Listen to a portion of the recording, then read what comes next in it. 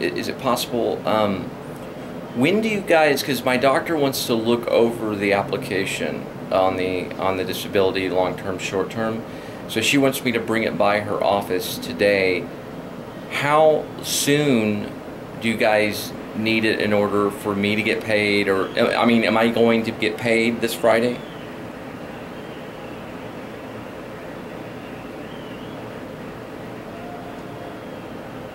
Okay, so the answer would be yes. Okay,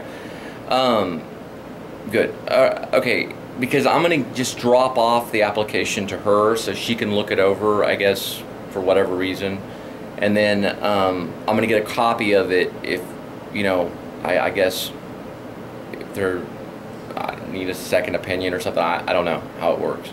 So do you guys need a second opinion, or is a primary doctor good enough? Because she's my primary doctor that deals with my mental problems in my past. Because see, I've been treated with her with my mental problems and post-traumatic stress disorder for the last 5 years.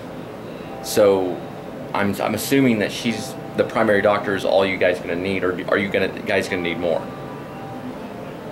The treating doctor will be fine. Okay, so primary physician. Okay, so let me give it to her, and then I guess she'll mail it to you, and then we'll go from there. Okay? All right.